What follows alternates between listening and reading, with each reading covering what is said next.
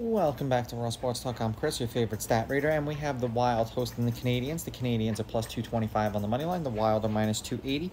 The over-under is at 6.5 goals. The Canadiens getting a goal and a half on the puck line are minus 114, meaning if you bet them that way and they win this game outright, you win. They lose by 1, you win. The Wild laying a goal and a half on the puck line are minus 106, meaning if you bet them that way, they have to win by 2 goals or more.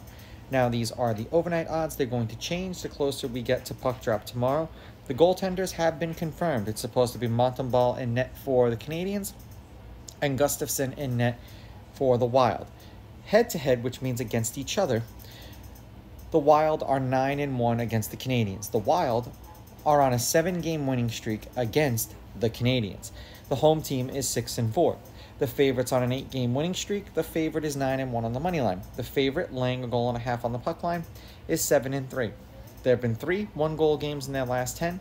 The over's hit in their last 2. The over-under is 5-5, and the over-under at 6.5 goals, also 5-5. They have not played each other yet this year.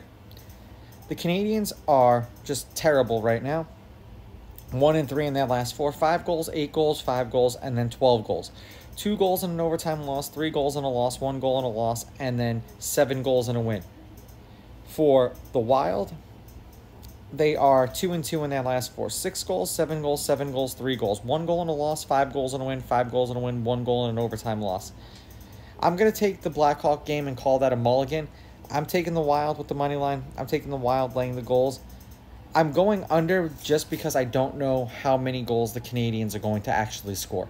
These are just my picks. If you disagree, please go with your gut, and please bet responsibly.